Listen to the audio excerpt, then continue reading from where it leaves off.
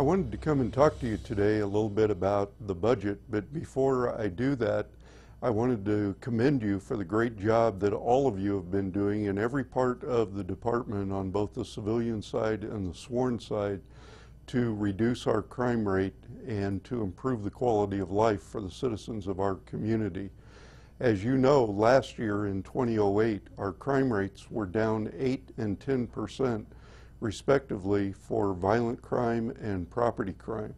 Those are really big numbers, and I'm really happy with your efforts in getting the bad guys off of the street and the repeat offenders off of the street that are causing that crime rate to continue to be a factor for our community. But this year, the numbers are even better. This year, on top of the 8% reduction last year in violent crime is down from January to October of this year by over 17%. And property crime is also down this year through the first 10 months by over 23%. So in combination with the work that you did in 2008, looking at what has been going on in 2009, you're truly to be commended for the fantastic job that all of you are doing in making this one of the safest major cities in the country.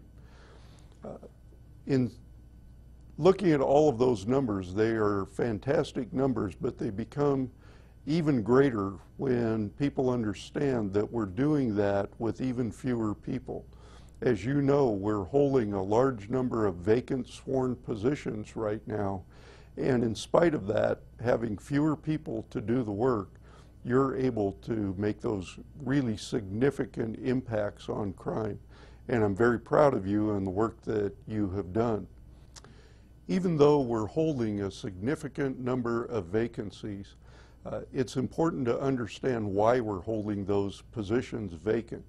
We have been able to hold those positions vacant as people retire from our department so that we can use the salary savings that's generated by the position not being filled to meet our goals from city management and from the mayor and council to reduce our overall budget.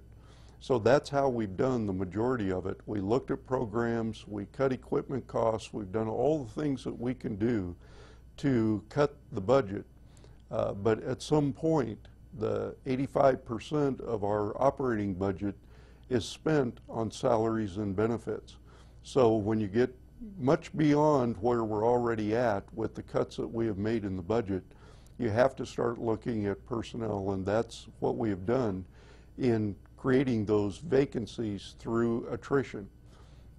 The problem now is that we have had those vacant positions for some time, hoping that the economy was going to turn around. And once the economy turns around, then we would start to fill all of those positions. And those positions have been held vacant at every level from assistant chief all the way to officer, as well as some civilian positions. So the problem now is that the budget has not turned around. The economy in the country has continued to falter. That is going to be significant in the following 12 months from now. The current deficit for the city is over $105 million. And then we're still going to have declining income because of the lack of sales taxes into next year.